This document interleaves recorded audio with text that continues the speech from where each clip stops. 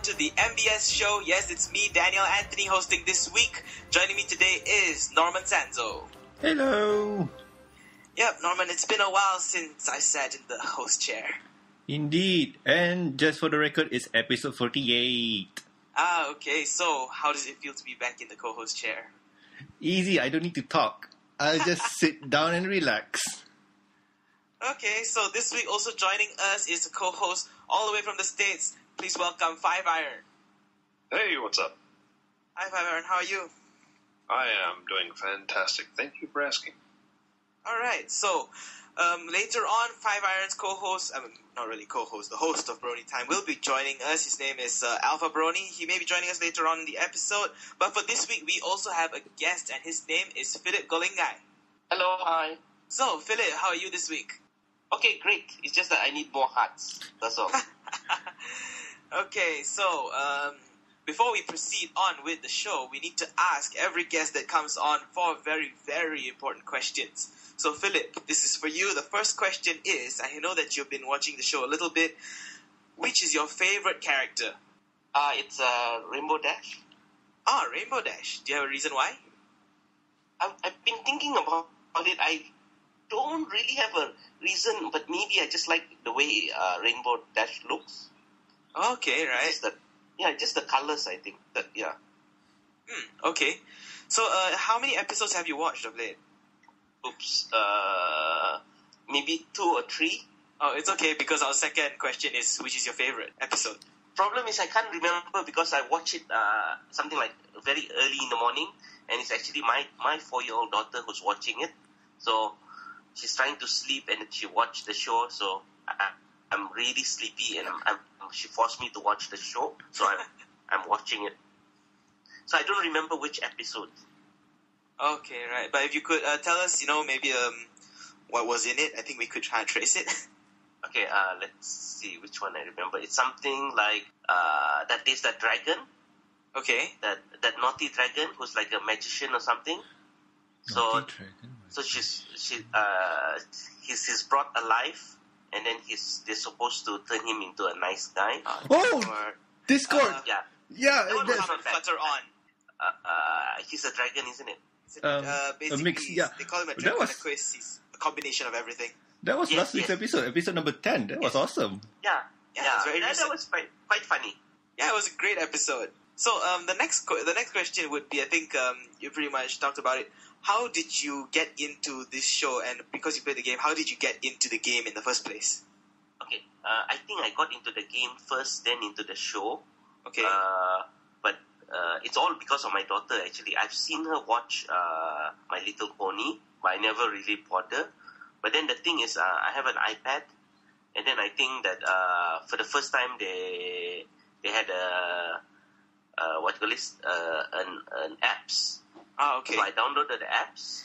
Actually, the reason I download this My Little Pony apps is just for my daughter. I thought like, wow, since she watched the show, that she will love these apps.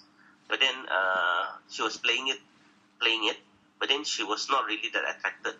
So then I was quite bored one day, and then I went in through the apps. And then funny thing is, I found it a bit addictive. So I kind of got stuck with it, and then my daughter never bothered about it, except for once in a while she will go and collect little gems and those kind of things. But yeah, that's the story. Okay. It always happens that way. One day you're bored and you play a game and you're hooked. Yeah, true.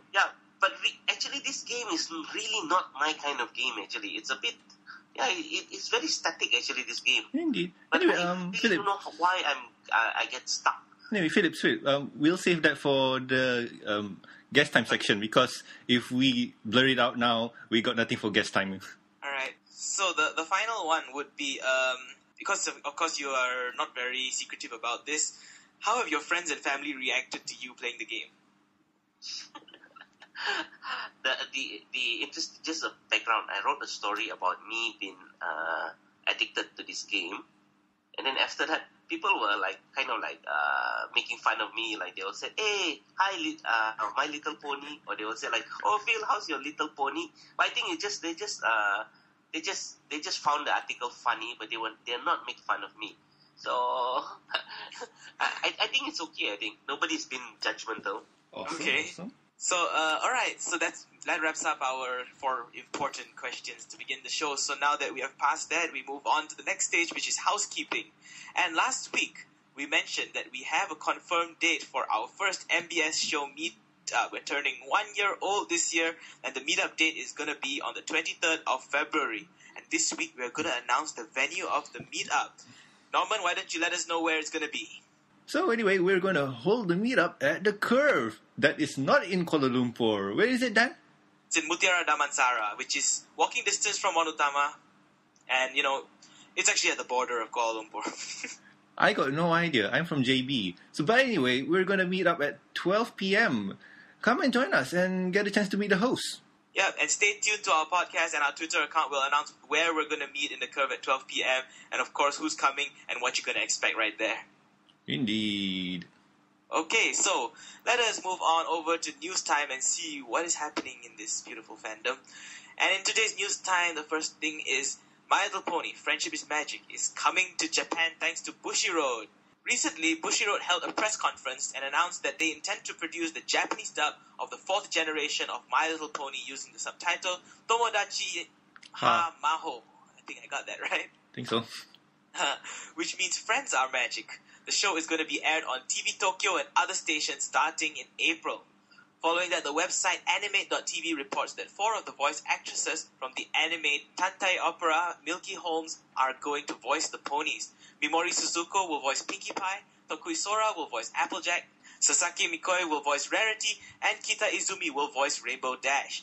The other 2 ponies, Twilight Sparkle and Fluttershy, will be announced in March. So find all the links in the show notes as well as the link to the press conference. If you understand Japanese, go ahead and indulge yourself. Indeed. So what do y'all think? Ponies finally coming to Japan. Well, ponies in Japan, that's not a strange phenomenon. But it's going to be a hit and miss because Japanese, they're kind of not into the Western animation. And for ponies, they think that the show is meant for little kids because of the subject, animals. Because for them, the Japanese, they think that animal shows like this is meant for kids, while shows that portray human characters is for kids to adults. And of course, you actually mentioned there's something about the voice actresses to me. So can you tell listeners who may not be very familiar with this, who these voice actresses are, because they are probably from other animes as well, correct? Yeah, it's true. Like the article said, 4 of the main voice actors here, they play this one anime, Tentai Opera Milky Holmes. Is a kind of a detective story that's produced by Bushiroad. And a couple of the voice actors here also voice characters for Cardfight Vanguard, which is a very popular card game anime series that's running on local TV right now. Alright, so are you excited to find out who the last 2 voice actresses will be? Yeah, I hope so. The other thing is, it's going to be obviously from Bushiroad crew because from what I understand, all of these voice actors works under the Bushiroad umbrella. Okay. Alright, so you better contain that excitement for the next news topic, Norman, because it's yours. Oh, really now?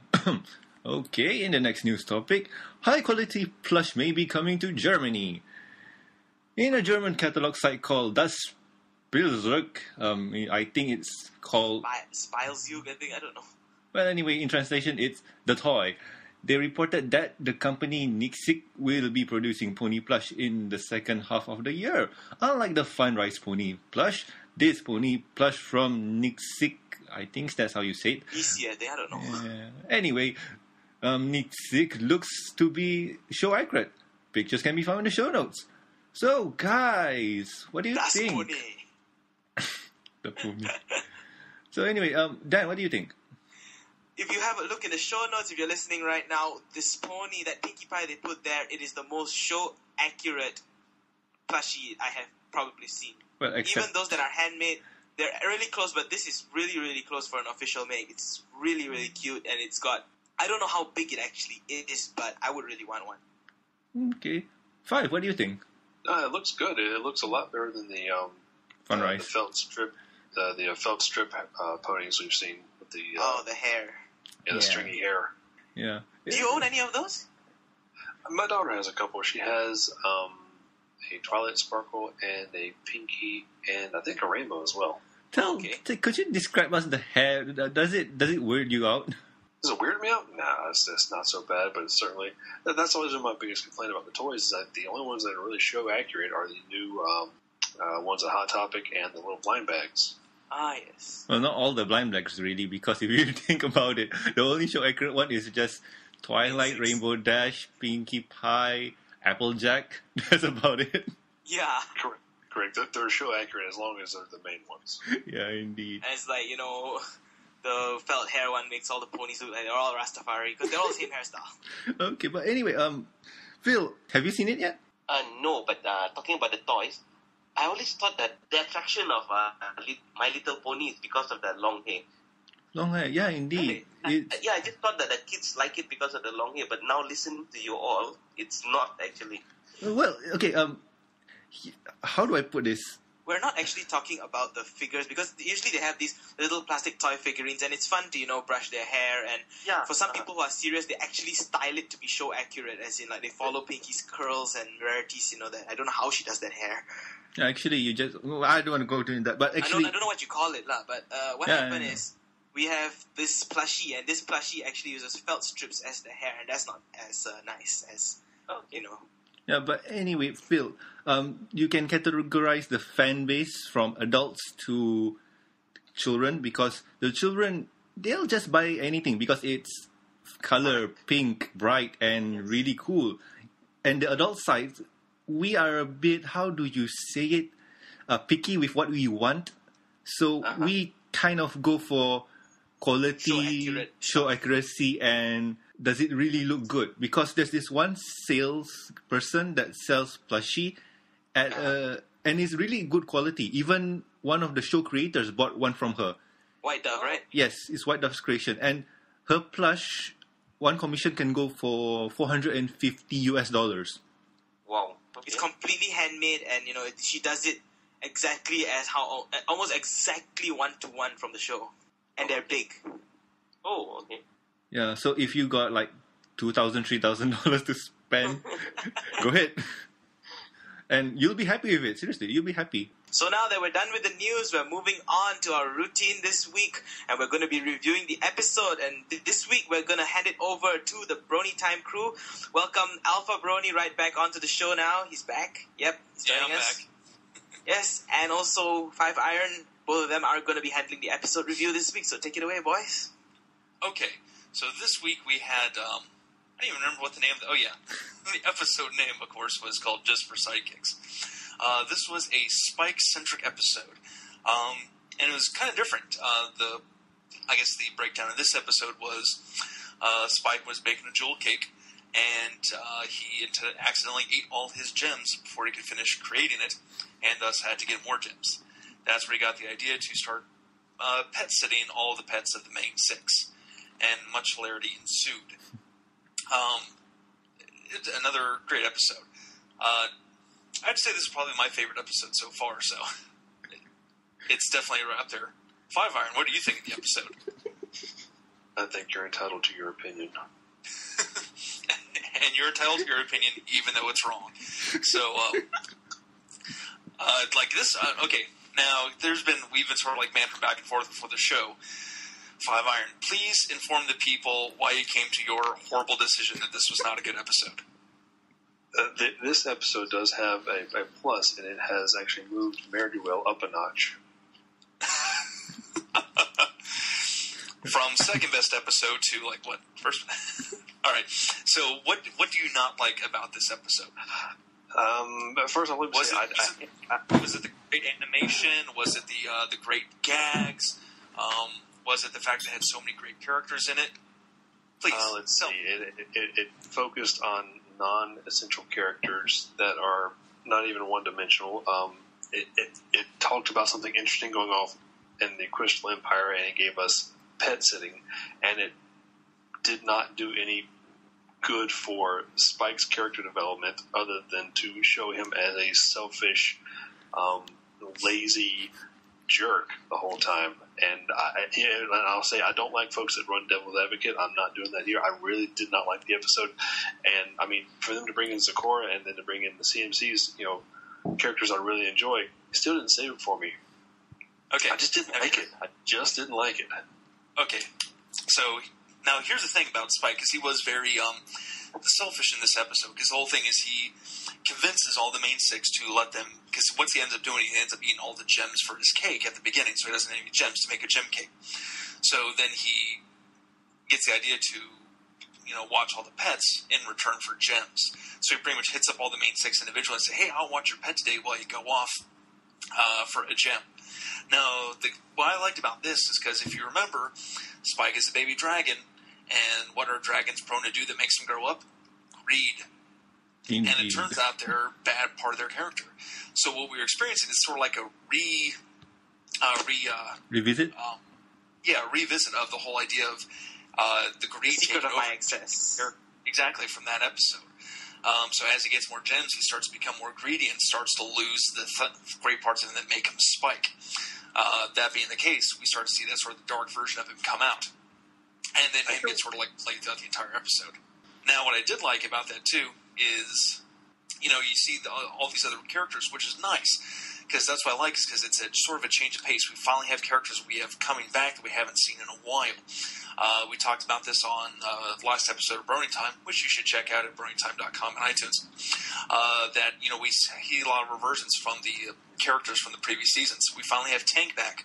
We found out what happened to Pee-wee, the Phoenix, which looks like Spike actually getting back to his parents, which is cool. We see Tank again. We see all the pets again. We see Owlicious again. We get to see the Crystal Empire again. So we get, all this stuff comes back to sort of more world building. And the fact that it has all this focus on the ancillary characters, these pets, and has them in great little sight gags throughout the entire time.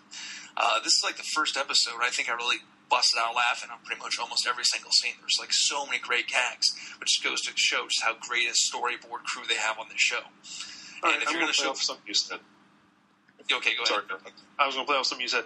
At the beginning of the season, you pointed out that it was a shorter season, 13 episodes, and with that being the case, we expected things to be stepped up, and they were. The episode animation is so much sharper than it was last two seasons. The stories, for the most part, have been very good. But when you consider, again, 13 episodes, and this takes up, a larger percentage of the season, this did not stand up to task. It just was not a enjoyable episode, really. It was. I would rather be in the Crystal Empire seeing what the ponies are doing than to see what's going on with their pets. Okay, five. Here's the deal. The way that they're doing the episode right now is kind of smart, because this is kind of a side story to what's going to happen in episode 12 coming, because in that episode it's going to be the title is Ponies Games Ponies Play. I think Games Ponies Play. So in that episode it shows what's going to happen from the perspective of the main six. They do stuff for the Crystal Empire and whatnot. But this year... So what the next episode is the what the ponies were doing while they were in Crystal Empire? Yeah. And if you think about it, and if you know how to splice the video, you can merge those two episodes into one. Basically, it's almost a two-parter, actually. That'll be interesting to see. That's the thing I've noticed as well. When it moved up to this, when it moved from season 1 to season 2, they started to introduce contiguity between episodes, which is, I would dare to say, kind of an element of most, adult, contemporary. I don't know how to put this. Modern serials on TV, like Walking Dead and stuff like that. Those have very strong contiguity, but the first time ponies have introduced contiguity was in season 2, and I know that was because probably they knew that Bronies were watching it. Yeah, I mean, sorry. Dan, that's for a TV drama series. That has a continuous story going on. But correct. But they didn't include this as a very strong feature. But they started to implement it. Not in the really. Previous episode, keep calm and flutter on. If you didn't watch the Discord episode, you won't get it. But in season 1, you can pick a random episode out, and it stands completely on its own, independent of whatever is around it as a story. I mean, that's true. Dan, that's true. But the whole idea right now is, for this season 3, it's going to a arc, really, a story arc. But for these two episodes, it's kind of almost the season finale before what's going on with the episode 13 final. Before we find out what happened to Sombra's horn lah. Could be, but what I'm thinking is we're only looking at what's going on partially, because we said that here is going to be the episode where this episode Just for Sidekicks is the episode where what happened to Spike. Why is he not in the Crystal Empire? Oh, we know, because he's taking care of the pets. Now in the Crystal Empire, the main six are doing the stuff, and if you read the synopsis, they say something about Twilight using her magic to do something. And if I'm right, and this is just theory... Speculation. Yeah, speculation. It has something to do with episode 13. Right. Well, everything seems to be leading up. It kind of reminds me of the first season, how everything led up to the gala, and it looks like they're kind of doing it again with an overarching storyline for the for season 3. And being it shorter, they're able to do it a little bit better, more concisely. But I thought it was a fun episode. Yeah, a lot of me too. great side gags in there as well too. Stuff that the fans have been clamoring for. We see like Tank. I was so excited to see Tank again. Yeah, it's true. And there's so many great little gags in the background as well too. Little stuff you see about the characters being developed. I loved all the interactions between Rainbow Dash and Tank, because you see her trying to be a badass, but then she wants to snuggle him and things like that. It's cute little moments right there. Yeah, I mean it shows Rainbow Dash softer side, because like if I were an old man with a heart condition and I see this, I'll be in hospital, man. Actually, Five Iron, how do you fare with the other Spike episodes? You know, like Secret of My Excess and what do you call the other one that there was another Spike episode. I can't remember which one it was. What was it? All's Well That Ends Dragon- Well. All's Well That Ends Well. Dragon Quest. All these. How do you fare with these? You know, did you like them as well, or did you have? Secret of My Excess I really enjoyed, mostly because of the back and forth between Spike and Rarity. Owlswell, you can do without. Yeah, I wasn't big. I'm not a real big. Yeah, go ahead. I'm sorry, I'm cutting you off. That's okay. Dragon Quest I really enjoyed. I mean, Spike, he's a good character. He's a good character that plays an important role in the show.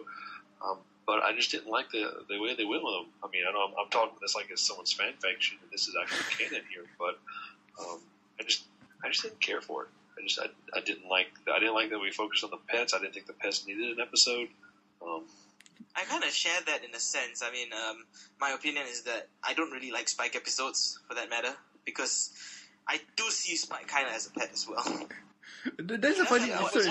He's more important than the typical pet like Aloysius and Opalescence, but he's not as important as the main six, that kind of deal. I mean, okay, there's a funny thing that happens to Spike. The scene I guess I is... should say, Philip, have you seen the episode at all, or are we just really totally talking over your head at this point? No, I haven't seen yet, but no worries. I'm enjoying the chat. Yeah, anyway, Philip, if you see it and then you just hear this podcast again, and then you say, "Oh, I get why." You'll say, "Oh, I see. Alpha was right," and then Yes, I think Alpha was right. Okay. Anyway, there was this scene at the train station where Spike wanted to get on, but he couldn't get on because he needed a chauffeur, and it does say a lot, you know. And the chauffeur that he picked was the CMCs. Let's bring for a cutie mark.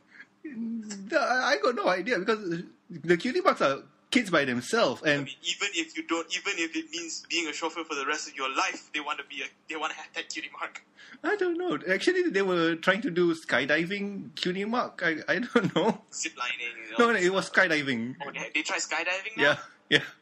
I never thought I'll see the day when a kid's cartoon would feature skydiving. Well, you never see the day that kids' cartoons show ziplining and failing. Well, I've seen ziplining and all those kind of... Mulan does it in... But fail. And fall from a tree. Oh, okay. But anyway, I think... Alpha, it's your review. Yo.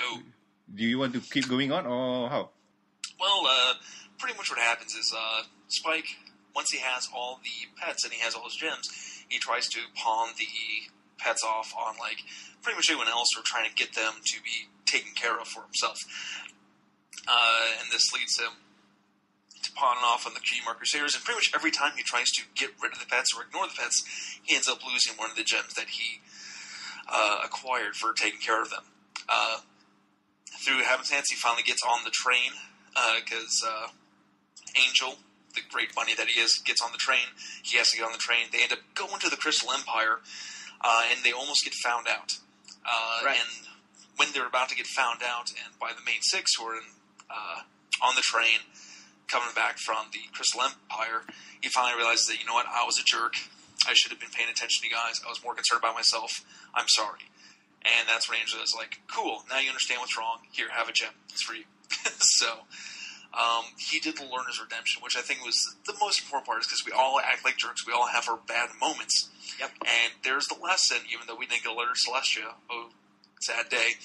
But he realized, what I was doing was wrong. And I did this responsibility, and I have to own up for it. And he finally did, and he was the better for it.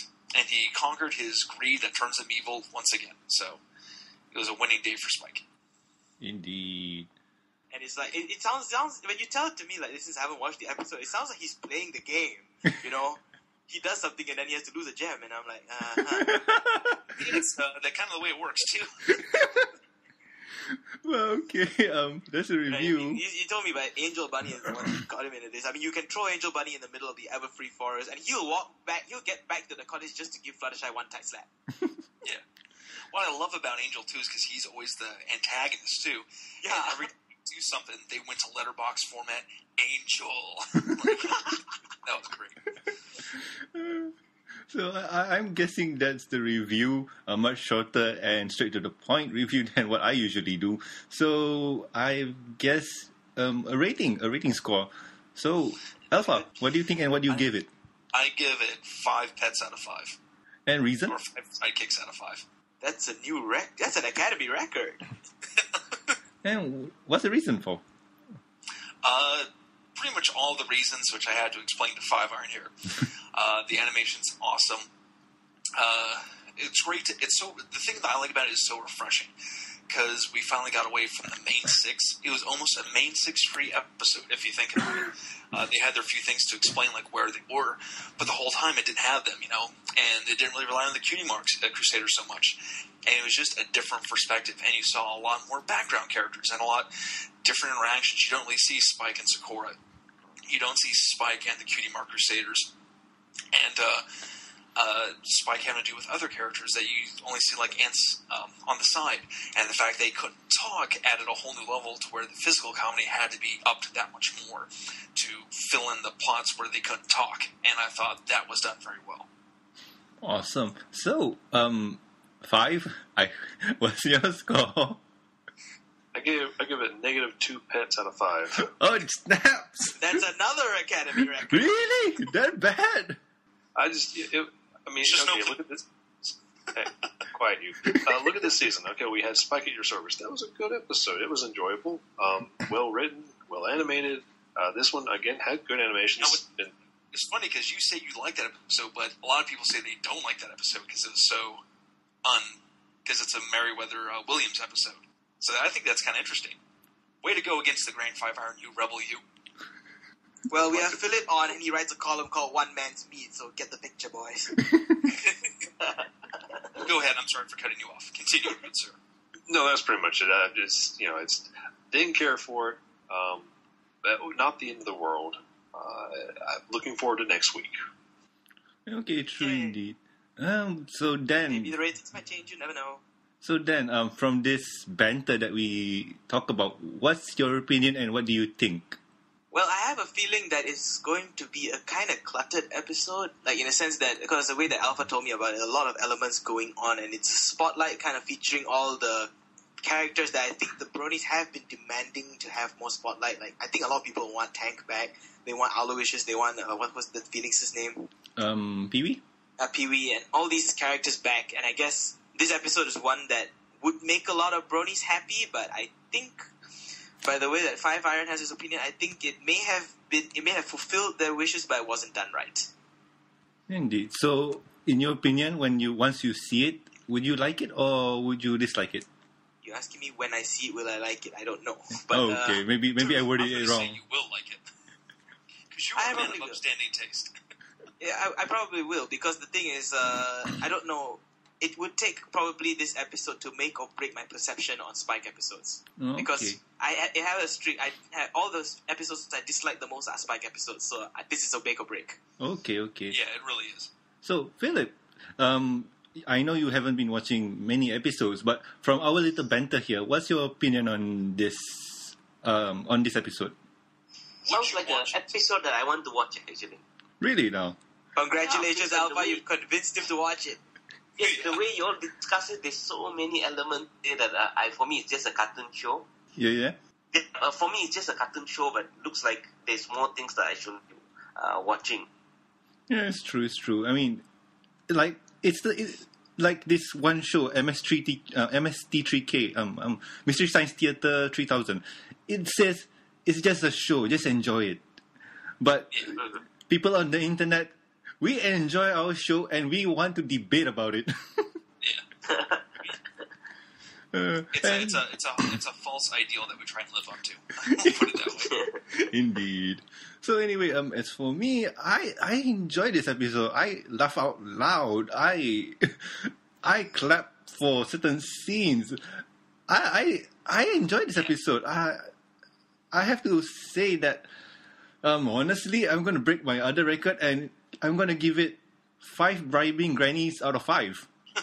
Ooh, okay. I mean, to add something to this is that I have a feeling that it would be overshadowed by Keep Calm and Flutter On because that is my current favorite. So I don't know if this can beat that or not because that was really good. Yeah, true indeed. Oh, guys, go look in the Skype chat and look who's in the picture. Oh yeah, I saw that. I think there's like I said, there's so many great background characters in there too. I had to go back and see how much stuff I actually missed because it was a thing I like about the good episodes are the ones that are content packed. So there was like all sorts of little hidden characters. Like they have the Screw. Is it Screw Loose? Yeah, Screw Loose. Yeah. The barking crazy pony. She's in a house, and they just like little great moments like that. So. Because Philip, there's apparently one pony in the show who has I don't know if it's a mental condition or something. It's a mental condition. Because she barks instead of... it's another previous episode. You need to watch that one. And it's a good one too. Okay. But anyway... to the hospital. So anyway, that's the episode review. I hope you guys like it. I give it a 5. Alpha give it a 5. 5 Iron give it -2 despite his 5 names. And what? And Dan and Philip still haven't watched it yet, so now they have to. And I heard Philip wants to watch it. So anyway, Dan, what's next on the table? Right, so next we're moving into guest time, so we'll welcome once again Philip Golingai. He's a columnist with the Star newspaper Malaysia, and he writes, as mentioned earlier, the column One Man's Meat. And of late, he has reviewed the MLP game on our local newspaper. So Philip, welcome to the show. Yeah, hi, thanks for having me on your show.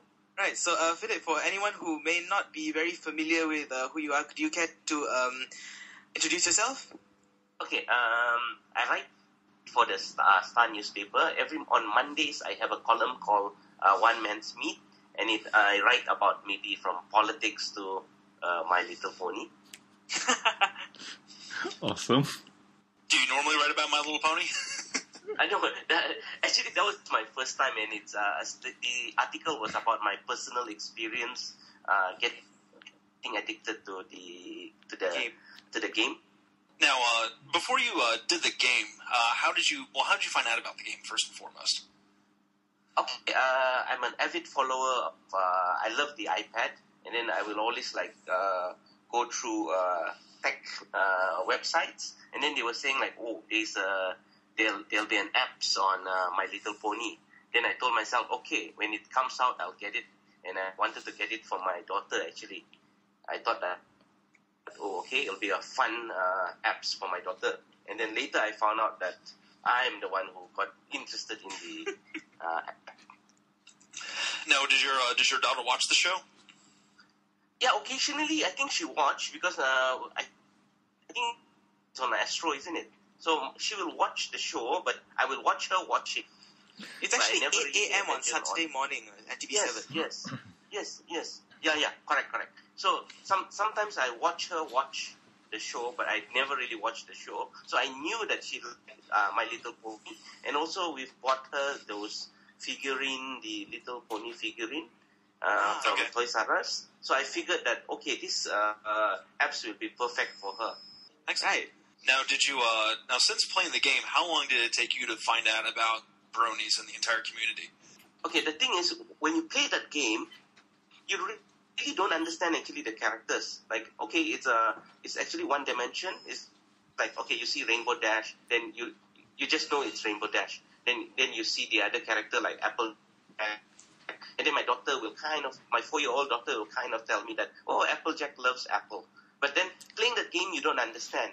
But then later when I was watching the show on iPad with my daughter, then I understand, Rainbow Dash is this. Then slowly their character developed, and then it became more exciting. And then I never knew why do I need to get that element of harmony. I mean, it's kind of told in the apps, but I'm like, okay, for me, I just want to get the element of harmony. But then when you watch the cartoon, then you will understand that, okay, that's why they're getting the element of harmony. No, okay, so I recall that in your article you mentioned that you actually identify yourself as a Brony? No. I mean, you wrote there something like, I don't want my friends to know that I am a Brony, that kind of thing. Yeah, but I'm not. Okay, right. Perhaps I'm in denial. Okay, right. Well, it's a stage that all Bronies go through. Yeah. For the record, I'm not. Okay. That soon will change. That soon will change. If you keep watching the episodes, especially the great episode we had this week, it'll start to change it. Now, so you play this game, and I think you kind of went through the phase that pretty much all of us did when we played the game. Just like, finally, because we're like, great, a pony game, and it's really fun and everything. And then you sort of see the darker side of the game come out. Tell us about that. Okay, I don't know what darker side that you saw, but the darker side that I saw is it's like as if the Gameloft is trying to squeeze you of your money, and then things are really expensive. It's just I don't recall how much I paid because it's you just press the button and then you'll buy the other elements. But it's really expensive actually. They're really crazy. I think it's like maybe to buy a character that you like is around maybe 50 US, and that's like 150 ringgit Malaysian. And then can you imagine you're spending 150 without really knowing that you're spending 150 ringgit just for a character. True that. Because the bad thing about this is it's once you purchase an item, it doesn't really save into your account. It's just a one-time deal. Yes. So basically, let's just say you buy, to say 50 hearts is a bad example, but let's just say you buy 50 gems, and then you save up those 50 gems, and let's just say, oh shoot, my phone needs to be reformatted. So I reformatted my phone, I installed the game, those 50 gems won't be there. God. Oh, that sucks. I didn't know that. It doesn't sync like, those games like EA has Origin where they back up your game so you can move to a phone very easily, but not Gameloft, sadly. That sucks. Yeah, indeed. And I think that's one of the things that people found out with the game too, is someone finally computed it to see like how much it would take to unlock everything, and it takes like what was it, $200-something? Yeah, well over that. $260 US to unlock it. You can buy an iPad for that. Yeah, indeed. Yeah, exactly. No, but or you can grind for 12 years. So those are your two options. The problem with the game is it's an adequate game. It's an adequate game for its genre, but there are many other better games out there for its genre. But what the fan want is something more immersive, something more fun, and that's why we have fan projects like the Main Six. The MLP, I forgot. I MLP think it's Magic. That's the Main Six, and online games and some other free games. Like if you enjoy playing the if you enjoy playing the flying ponies where they avoid clouds collecting coin, somebody made that as a flash game before it came out. There's a lot of Even the apple picking game, it came out on Android as a small light game that you play as apple. Yeah, I mean, there's a lot of good independent developers out there doing it for free. And let's just say that, in my opinion, for this game, if they make it into a town building simulator game, that would be so awesome. Yeah, I agree. I maintain that Team Fortress 2 is a pony game. Yes, indeed. Now, the third option we did speak of is hacking, which all of us have done. At least I did. So, and pretty much to make it into a village creator, because what I did is there's a hack you can get to sort of bypass and make everything free. Then you just buy all the stuff, and then you can spend the rest of your time rearranging and building the town to make it. I'm in the process of getting mine to look exactly like Ponyville is, and I watch an episode and try and see like where all the different buildings go together to recreate Ponyville on my phone. So it's and for that it's good, but it definitely seems the game's losing its luster. Yeah, I'm at. Okay, to be honest with you guys, I spent real world cash to buy gems. But here's the thing. They were on a discount, so I bought them. That's why. We have a lot of friends who bought. Discounts is not cheap, you know. You say? Yeah, buying it at the discount is still not cheap. Yeah, but it depends on what you buy, really. Because in my case, I bought those gems, and I think it was $2.99 or $1.99 for 50 gems or 55 gems. I don't really remember. So to me, for me, with the cheat that I'm playing with, it's totally worth it. I don't know. It still bothers me, and like I can't fault the company for wanting to make money. I think that we do get a lot of like entitlement when it comes to the internet. Like, how dare you want me to buy something? And I don't fault that. If an app, I'll pay for an app online. Totally. Or I'll do the ad version because they make money that way as well too. Oh, yeah. I have no problem with Hasbro or Gameloft trying to make their money. That's what they're there for. That way they put it out. What I do have a problem with is gouging customers. Oh, and yeah. Knowing that customers will do it. That's what bothers me. Yeah, true. You'll be more comfortable if the app had like a one-off purchase kind of deal. Yeah, or if the purchases were made sense. Like if the ponies were like 50 cents, or even if they want to do 99 cents a pony, which is still kind of ridiculous, I would be more okay with that. Or if they had ad support, which they do for other Gameloft games. Oh, actually, so they have for gems and then still throw ads at me. That's bull. Yeah, that's true. That's true. I mean, there's this one iDevice game called Tab something. I think it's called Jubix or Jukubes, something like that. It's a song game. You press. There's a 9-block thing. You press it according to. Let's just say it's a DDR simulator. And the way that game works is they give you 3 free songs from Konami's playlist. But if you want to buy more songs, there's this package like the Lady Gaga or let's just say some other bands that I can't remember right now. Tapulous had that reputation for Tap Tap Revenge when it was a big thing. Yeah, so basically you can buy songs. Like, for me, that's worth it for me. Xbox and stuff does that. It's DLC, and I'm with that part too. It's the gouging which bothers me. Yeah. Which even you see in other DLC content providers, I hate when here's a game that comes out and they immediately have DLC, or when they put the DLC content on the disc which you have to pay for to unlock. Oh yeah. A lot of people got pissed off about that. BioShock did that. Mass Effect did that.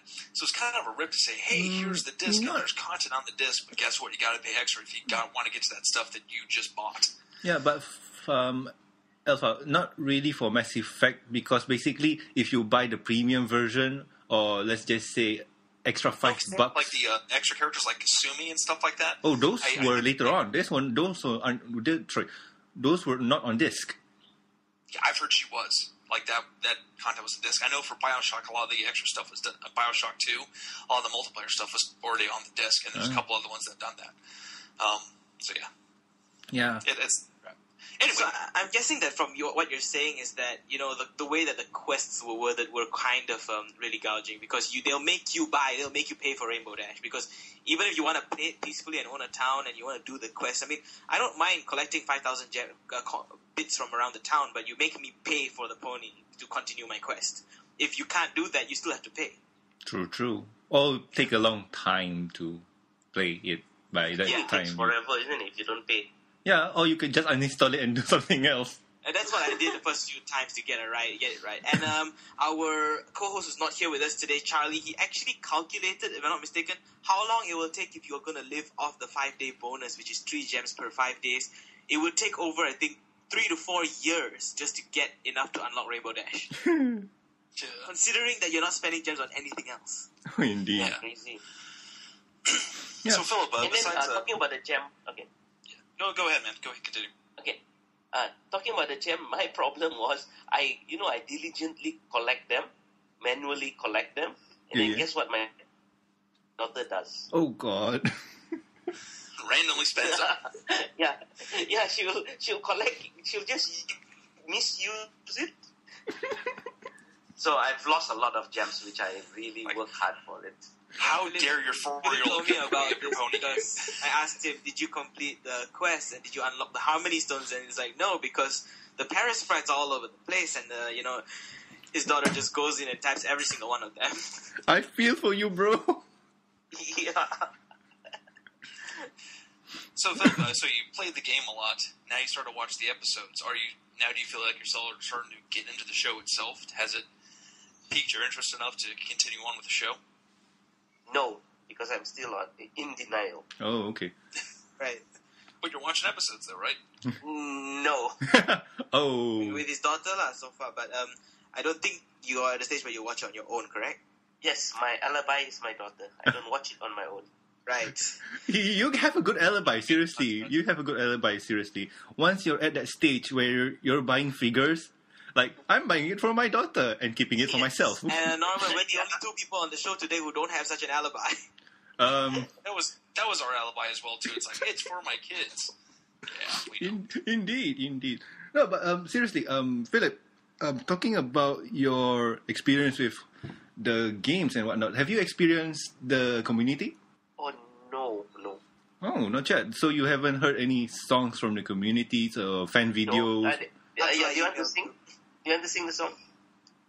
So that I can be more familiar with this? No. Oh, there's There's a lot. So, I mean, basically you haven't been you haven't discovered the fan music yet, or the fan videos. The depth community. No. Ah. The rabbit hole goes pretty deep, brother.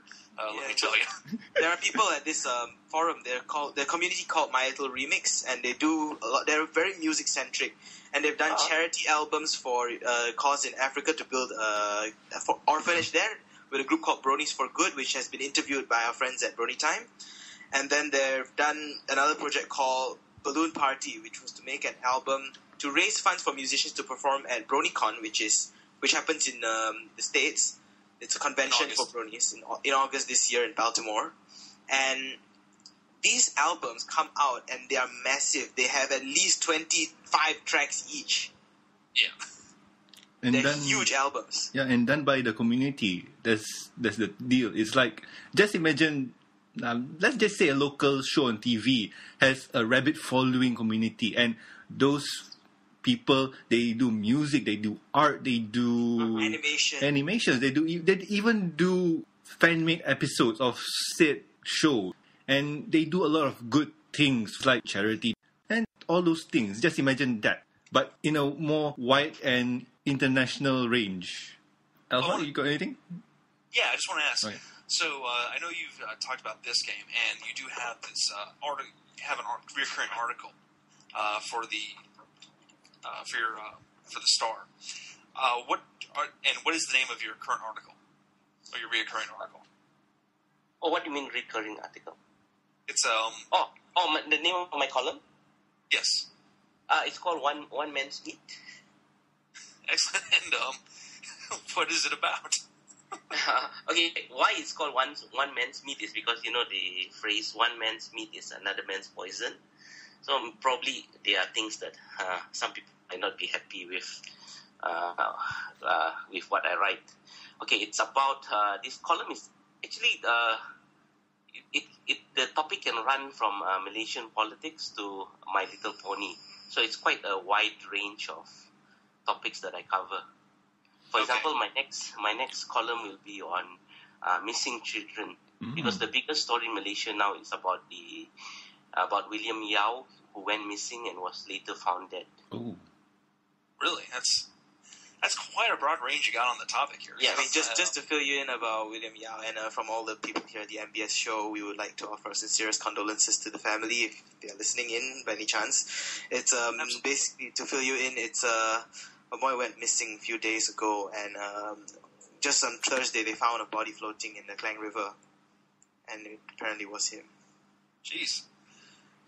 So, and what's I guess the article is talking about? Is there an issue, or like is there always an issue? But Actually, the reason why I wrote that article is to at least warn parents that you have to be vigilant, that you have to keep your eyes on your kids, because there are bad elements out there who are just waiting for an opportunity.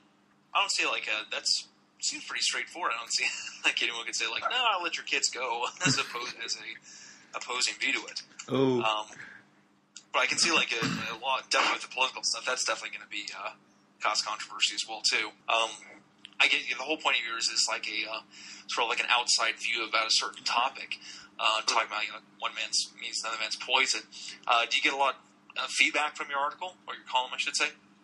I get feedback from Twitter, and sometimes some people agree with it, some people disagree with it, but it's a reflection of how divided Malaysia is politically. Mm. And have you got much feedback about the Pony article? I mean, obviously you're now on a podcast about ponies, so... I think people were more like they were making fun of it. It's like, oh, Phil, I didn't know you were what. They gave that kind of little... it was me, more like, ribbing me. Oh. Did it come from your, your friends or your colleagues more? I think it came from both sides, I think, from Twitter and also from my colleagues. Actually, I really want to ask, what did your editor say about it? He didn't say anything. He knows I write these kind of things. Okay. Did he bro hoof you when he went to the office? No, I don't think so. Well, see if you can get one on him, and then you'll know. So. I just wanted to ask about the presence of Bronies probably within the kind of job scope that you're in. Is there anyone else in your office who plays as well, by any chance? Not that I know of, but one of my colleagues, he tweeted to me and said, Phil, I'm downloading the apps into my Android. So I never checked with him, and maybe I should check so that I can get more art from him. Indeed. So, you can always add us. Yeah. And as Alpha asked you earlier about how the reaction was, before you got the email from me, did you get anything from anyone else, like a complete stranger? No. In terms of email, only from you. Okay, right.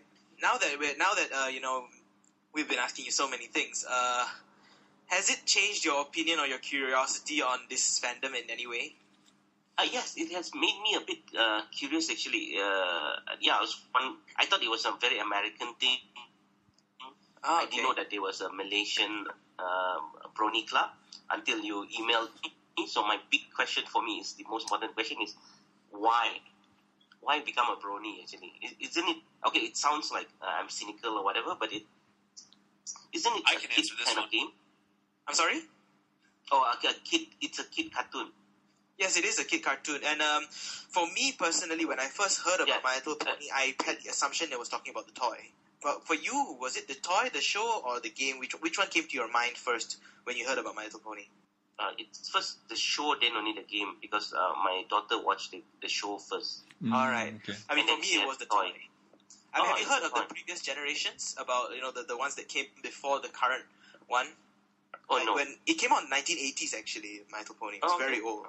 But the previous generations didn't fare as well, and they were very targeted towards kids. Yeah, it was crappy in the sense that it was not something that we would watch. It was very targeted towards kids, and it did its job. It kept the kids entertained.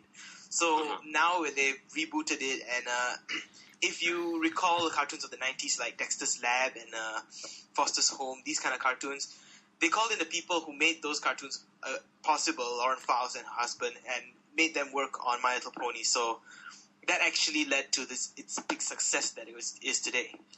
Yeah. I have one easy way to relate, because everyone's like, how can you like that show? And it's like, well, how about this? Philip, have you ever seen any Pixar movies? Yes. Do you like the Pixar movies? Yes. Why? They're for kids. But I don't become obsessed with it. It's like after I watch it and it's done. Good for me. Well, exactly, but that's like that's really why I can say is like, how can you like a show that's for kids? Because it's a good show. Whether or not it's we're not the target audience, good work is good quality work.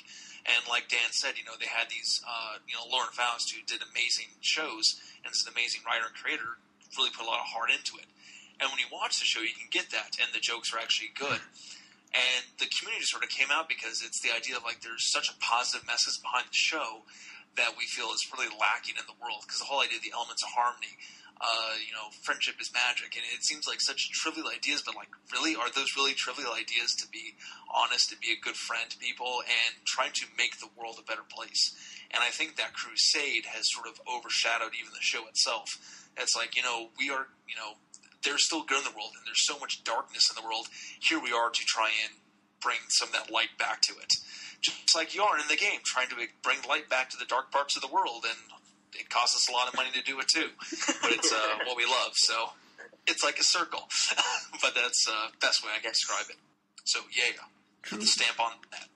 Yep, I have said. So from the limited amount of episodes that you have actually watched, Philip, do you find it easy to relate to the story? Like, especially you watched Keep Calm and Flutter On, which was the one with Discord and the Draconicus in it. Did you find it easy to relate to what was going on? I know you weren't paying probably much attention to it, were you?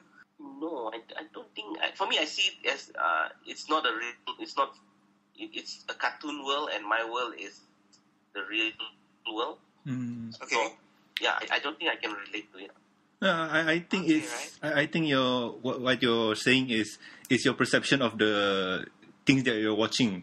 For us, the way we watch it is a show like The Walking Dead, or even Desperate Housewives, or whatever shows on TV. Like, you can become a fan or become obsessed with any show that's really good and that you care about the characters. That's the big thing.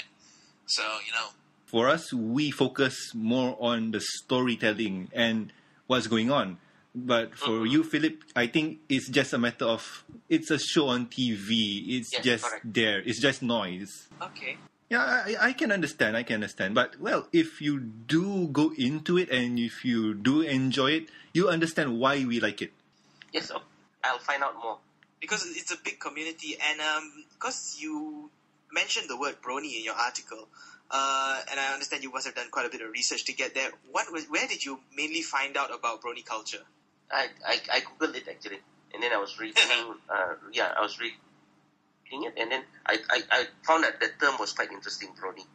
Well, let's just hope you got the good one. Equestria Daily or something. Say again? Did you read something like Equestria Daily, like something made by Bronies, or did you read articles about Bronies? I think I just read. I read an article, and it mentioned that the adult fans of My Little Ponies are called Bronies. Right. That was, if I'm not mistaken, it was in New York Times. Yes, and Guardian. Ah, yes, right. That one. It's a Guardian article actually. I haven't read the Guardian one. I read the New York Times one. Oh, let's just hope they're positive ones. Sorry, not New York Times. Wall Street Journal. Oh, what did he say? There was an article about these guys in New York who went to a restaurant to eat, and they asked the waiter to change the channel to watch ponies in an Indian restaurant in New York.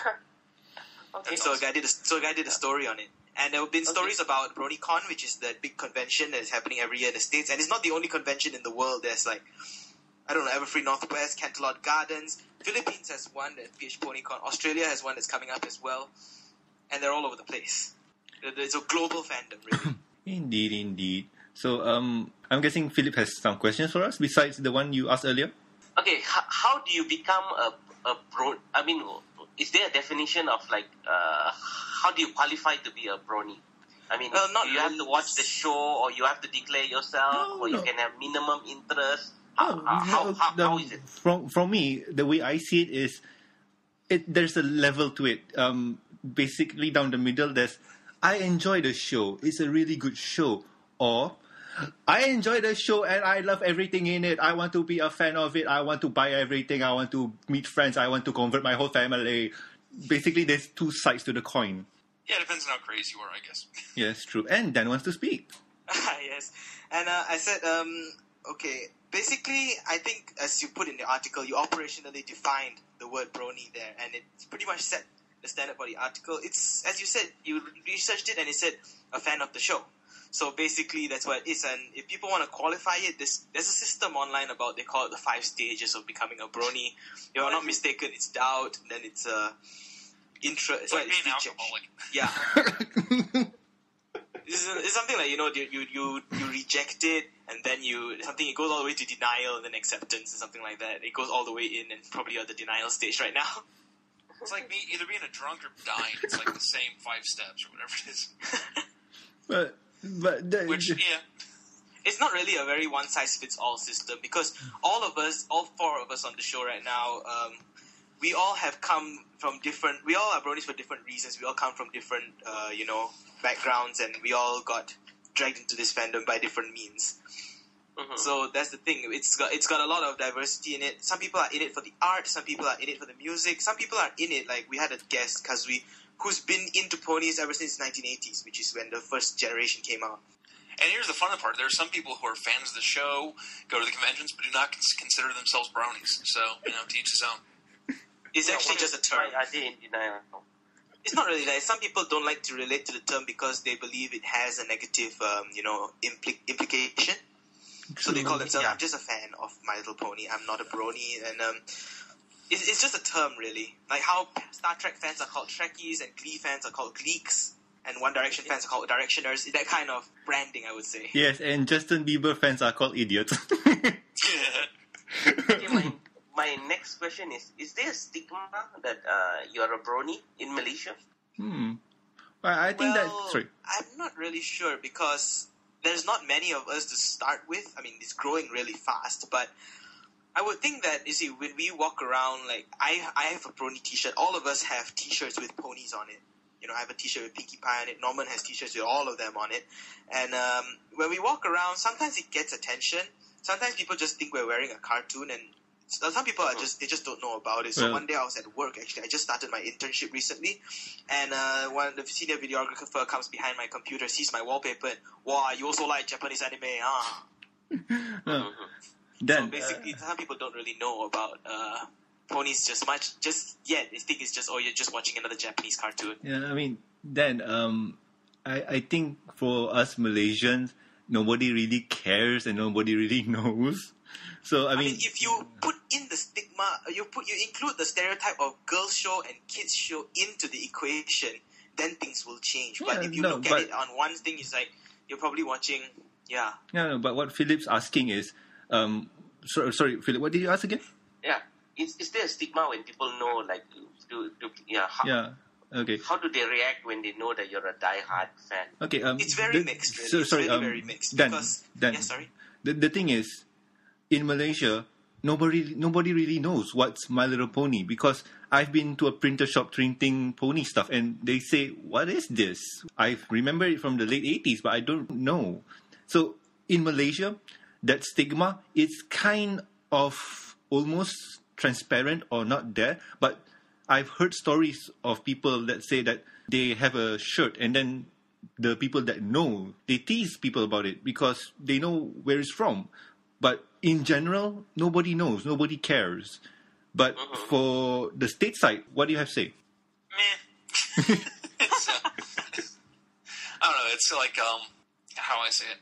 It's if people notice. I mean, some people are like really extravagant about it, or have to feel like I have to come out of a closet, so to speak. Me, I just play it. I don't want to say low key, but I'm just like, doesn't matter. I mean, I have Derpy on my car. I have MLP shirts, and no one's really questioned or said anything about it. So, what do you know? Derpy on your car, like a vinyl? No, I have like a window sticker. So, on the quarter window of my driver's side window, there's a We Love Fine Derpy sticker. Right. So everyone at work sees it. No one said anything. So, Five. What about you? I'm not what you would call a brony evangelist, but I don't shy away from it. I think that's the best way I can describe it too. I mean, nothing is appealing when someone tries to cram it down your throat. I mean, it could be sports fanatics, and I've met plenty of them, and they get on your nerves real quick. So it's all kind of how you carry yourself, so to speak. So, any more questions, Philip? I think my last one is, what's the attraction actually? Hmm. It sounds, I think I've asked this, but what's the attraction? Actually, before you continue, actually, I have one more thing to add, but I don't know if you want Okay. to. Yeah, because as I said, when you combine, when Malaysians don't know about this show really, it's because they think it's just another cartoon. But as I said, once you combine it with the negative implications of an adult watching a show that's meant for girls, on top of that, a show that's meant for kids. Because some people might know very shallowly, okay, that's My Little Pony. They saw it in Toys R Us. They saw it probably on MTV7 by turning it on accidentally at 8 a.m. in the morning. And people do have this stigma that, you're a brony, that kind of thing. You're messed up, things like that. And I don't like to bring politics into this, but especially in this country where we have a very, very strong, sense of, I wouldn't say a strong sense of masculinity, but it's kind of like enforced, because if you know about of late, a few years ago, they wanted to do, up in Kelantan, they wanted to do this masculinity camps and stuff like that. Really? Do you recall that, Philip? Yeah. Boot camp for Sissy boys. Sissy men. Yeah, for soft men and stuff. They call it Lelaki Lembut. And it's, they wanted to toughen up the men of the state. So they have this specific camp to get them all toughened up. And for me personally, when I became a brony, I had a fear that I might land myself in one of those things. No, okay. But then the same goes for, you like watching Dora the Explorer. Isn't that a show for little kids? Yeah. It's a similar thing, yes. Yeah, I don't like watching Dora, by the way. Yeah, but that's the thing. Some people do. I mean, but Philip, you, like you said, one man's meat is another man's poison, and you could go for one man's show is another person's. The same implication. Yeah, Social misconception. And I said, it's where I don't like to say this, but I think we're still kind of a very shallow community here. As in, I don't think we like to do research very much. Oh, I do. I mean, unless, of course, you're like Philip and you're in the press, or if you're like me, I'm also in the media, and we have to do research. We can't run away from it. So for those people who don't really do their research, they'll hold the negative stigma, and they'll hold it strongly for some reason. Yeah. That's basically it. Yes. Okay. What's the attraction actually of this show? So Dan, why don't you go first? Okay, as you said, all of us came to this fandom from different means, and each of us have our individual ways of relating to it. For me personally, when I watch it, I could relate to characters on the show, because there's this saying that these characters are not one-dimensional. They're no longer like the old type of cartoon characters, which are 100% good or 100% bad. They have their flaws. Like Twilight Sparkle, the purple unicorn, she's very systematic. There's a OCD level kind of systematic, and a lot of people can relate to her, because there was one episode about deadlines and assignments, So I think people like me in university who do assignments, and of course are last minute, like every typical Malaysian is, they've definitely, procrastinate. And you watch that episode, it's like, oh gosh, she was in a situation exactly like the one that I was in last week. You'll feel that these characters are relatable to a level. They're not perfect. Even though they're the good guys, they're not perfect at all. They have their flaws, and they learn to overcome it. So that's what relates to me the most. And having characters that are, in that sense, flawed helps to, get you to watch this show and really, really enjoy it. Okay. So, Elva? Pretty much, the ways I can say is that, people are like, why do you like the show? Short answer, it's a good show. I mean, really, it's like the stuff that, circles around it. If you're talking about, the game or the toy line or the books, it's, doesn't really translate the same impact the show actually has. I think there's a huge valley between the two, because the show is just done on a different level, and it's got, like I said, it's done very well. The songs are written well, and the thing that really makes it good is that you don't have the sense that anyone's doing it for the paycheck. There are shows out there, even big name shows, but especially kid shows, where people this is going to pay for the mortgage this week, and that's kind of, what you get from a lot of shows, that people are just grinding through it because it has to get done. Spit this out so kids will buy the accompanying toy with it. And you don't get that from the show, because it's done well, it's done with heart, and it's done really good. And the best thing I can say is, when someone's just why do you watch it? Because it's a good show, and watch it yourself and you'll see. Just like you get an attraction to any other show. I'm a huge Walking Dead fan, because it's a great show and it's a great comic. If it's done well, there's a reason people like it. It's the best way I can say it. Awesome. So, Five, what about you? Kind of echoing Alpha here. we've talked about everything from Pixar to Dora the Explorer, and in those two comparisons, there's a vast drop-off of quality. I mean, Pixar is the top of the game for animated content, and then Dora the Explorer is repetitive cookie cutter over and over. I know this because I have a daughter who used to watch that. Same here. Yeah, I mean, again, with someone looks at you and says, "Why are you watching this show for kids? What's the appeal?" The best answer that I've come across is just it's quality. It's good. It has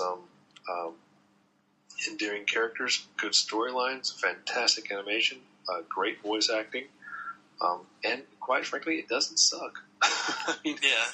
And to bring back that, sorry, go ahead.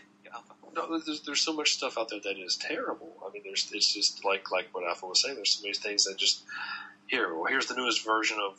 I'm not picking on Transformers, but I'll say it because they've been around since the same time period. Here's the newest version of Transformers. Go buy this. I mean, they intended to crank out something, and they got something so much more than what they bargained for. True indeed, indeed. Like Linkin Park's phone number. Dan, you got something to say first? Yeah, and just to bring this all back, it's because the whole show, this time, Hasbro did this reboot. It's the fourth generation of My Little Pony, and they wanted it to really make a big change. They were sick and tired of the same old little girls watching it over and over again kind of deal. They wanted to make a show that the kid can watch, and the parent won't be sitting behind going like... No. Lauren Faust did. Lauren Faust, I'm sorry. Yeah, Lauren Faust did that. It's like Hasbro just wanted to say, here, make another one. Like we were talking about Transformers. Like, create it. Yeah, Lauren Faust says, I want to make it awesome. Lauren Faust was given artistic freedom, and she was the one like, I want to... She wants to be... No, she knows kids will watch it, so it's like... She didn't want the parents to be like sitting in their sofa being like, when can I watch the news? You know, she wanted it to be one thing that the parent and the child could enjoy simultaneously, so it wouldn't like bore their parents out. Because typically the old type of formula for cartoon shows like Care Bears and the old generations of My Little Pony would be, there is a good guy and he's 100% good, there's nothing wrong with him. And you're watching them running around solving very trivial problems like, why is there a butterfly on the table? That kind of deal. So now they put in real life problems and kind of make you relate to it. So, you know, your kid is probably watching it because it's colorful, it's cute, and it's nice. And you're watching it and you understand every single detail that's in it. Like why there's a butterfly on the table. Yeah, like why there's a butterfly on the table and the implications of a butterfly on the table. And then the fandom will come and overanalyze it. Yeah, or another example of like a show that is really good is like if you watch the latest generation of Sesame Street. I know it sounds kind of odd to say this, but if you're watching Sesame Street, it's really funny because I actually enjoy watching that with my son. Because the thing is like, and it's produced in New York, and my sister-in-law is in New York, and she actually knows some of the people who work on the show, and it's a lot of people in their people in their 20s who grew up on it, and they're like, we're writing the show, but we want to add our own spin to it. So if you watch Sesame Street now, there's a lot of stuff that's thrown in there for the adults that kids will never pick up on. The latest thing they did, which was hilarious, is they have a segment called Birdwalk Empire, which is a play on HBO's Boardwalk Empire. And the kids watching it will have no idea what they're talking about, but the show is just, the skit is so hilarious. And they do the opening sequence of Boardwalk Empire shot-for-shot recreation, except instead of flicker bombs, they're saltine crackers. And I was dying laughing watching it. And it's like stuff like that, it's... Or even when they have these celebrities on to talk, it's like kids have no idea who that is, but you're like, holy crap, that's Adam Sandler, or that's, so-and-so. And it's neat to see that. And it makes it enjoyable for the parents as well, too. So it's the idea of like, not doing it for the paycheck, but doing it because you want to make it interesting, because you want to make it something that you want to watch. And I feel you really get that from the show.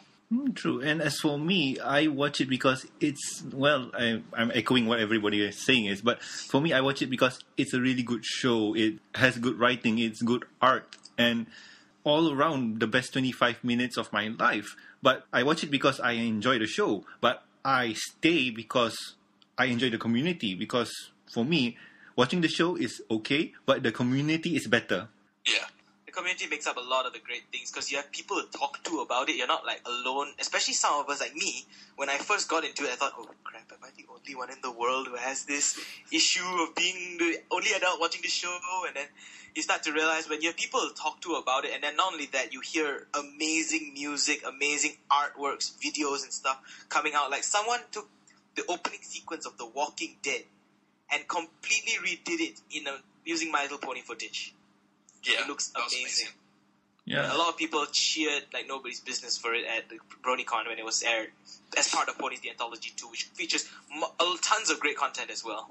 True, and the best thing about this fandom or this community is us regular people get to talk to the voice actors, to the people who do the show, to people who direct the show, to the music. I mean, the interaction to those people that do the show, you can talk to them easily. Unlike some other shows, like for any show, it's kind of hard to reach them. You're not going to be able to reach like Adam Sandler or Nicolas Cage as easily. Yeah. Well, maybe Nicolas Cage, he needs the money.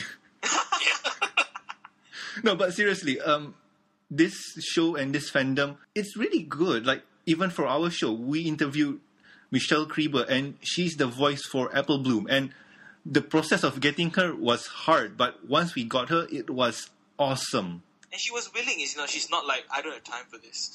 She's more of an open-minded person, and they're open-minded to their fans.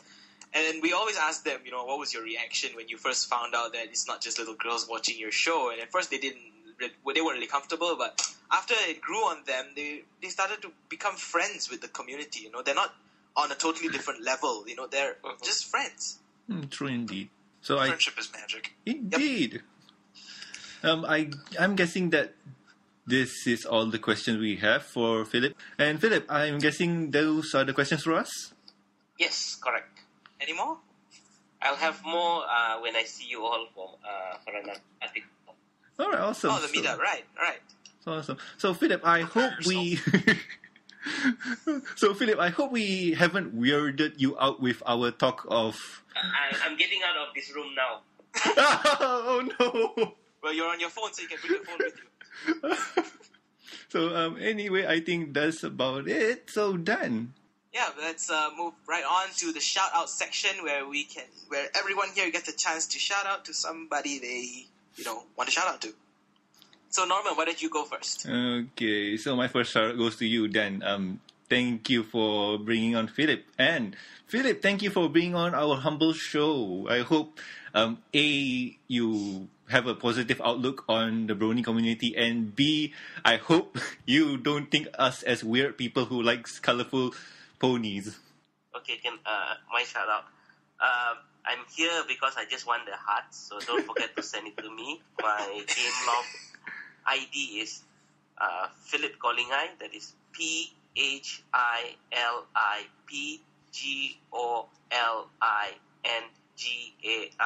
Please send me because I want to get Zokora.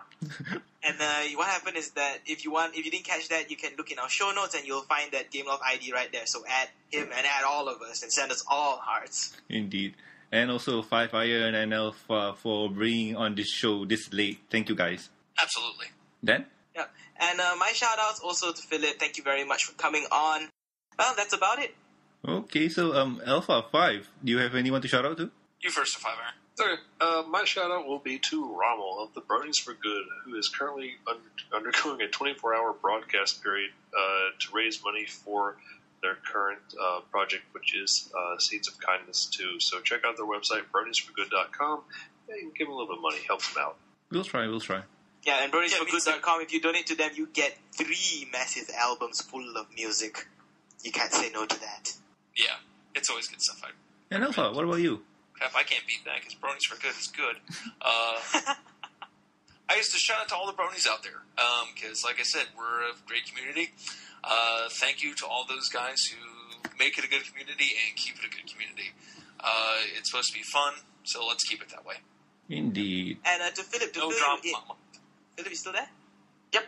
Yeah, to fill you in, Bronies for Good is this organization where as I mentioned it earlier, but I'll just explain a bit more. They are a charitable organization based in the States, and they are working with, Your Siblings, if I'm not mistaken, to build a project in Uganda for an orphanage for the children there. It's a self-sustaining orphanage. They're going to build a chicken farm and build an orphanage next to it so that they can take care of themselves. And they're harnessing the power of the Brony community through doing music and things like that to be able to land this project. Okay, sounds good. So that's it for the shout-outs. If you would like to contact us, if you have any questions, concerns, suggestions, complaints, or anything you want to say about our show, you can contact us at the mbsshow@gmail.com. Yes, we accept anything. If you can stuff ponies into your email, just do it. And you can reach us on Twitter as well. Our Twitter account is at the MBS Show. Mine is at Saint Pinky, STPINKIE. And I am at Norman Sanzo. I'm at Alpha_Brony. And you can reach me at 5iron Brony, all one word. And also, you can also contact our friend. He's Drexy, DRCXY. Go at him. He needs Also more known Twitter as followers. Charlie. Yeah. And also, please subscribe to us, rate us, and say good things about us on iTunes, and like our Facebook page as well. You can find all these links right there in our show notes. So, Philip, thank you very much for being on. You're welcome. I really had fun. Right, Okay, great that's to good to hear know. that. So, thank you very much, everyone, for listening in this week. And so, I've been Daniel Anthony. I've been Norman Sanzo. I'm Alpha Brony. And I'm Philip Golingai. And I'm 5. And we will see you next week. See ya. Peace. Bye. Pony on. It's so lonely on the moon. I hope that I can come home soon. Will it be the same when I return? I know there's a lesson I have learned. Where does the night no more inspire? As I raise the sun, I start to tire. I long for you to be with me, but there are things that cannot be, and it takes some time away to see. And I've spent half my life waiting for your call. Why do I feel I don't belong anywhere at all? When I come home and see you again, I'm gonna bring the night as my oldest friend. I'm gonna stay with you and won't repeat mistakes. I no longer want to roam. I'll do whatever it takes to come home.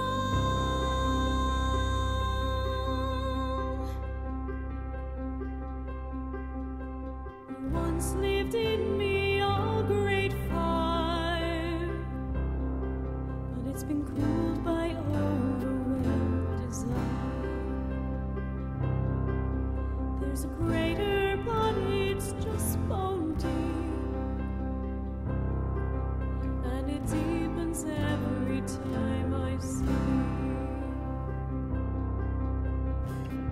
I've spent 1,000 years wishing on a star. I feel so close, but I've never been so far.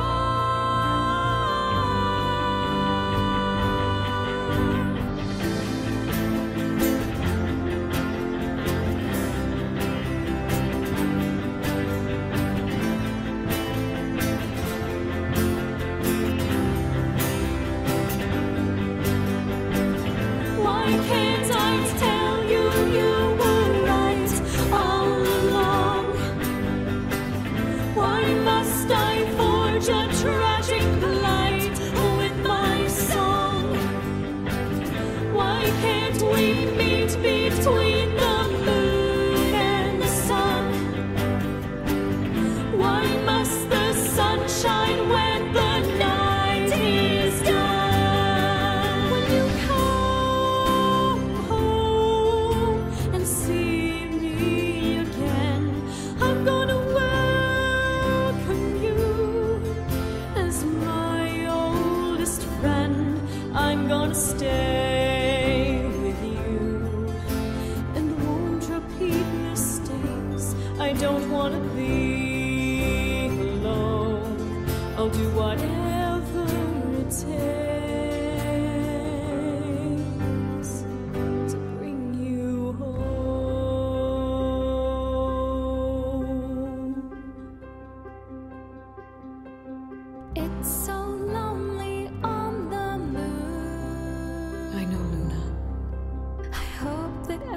I can come home soon. Me too. For a coming sunset I will yearn. The longest day will end and I will return. Norman, why don't you let us know where it's going to be? Well, the meetup, we're going to hold it at the Curve at Kuala Lumpur at 12 p.m. Come and join us and get a chance to meet us, the hosts. Sorry, Norman. Curve isn't in Kuala Lumpur.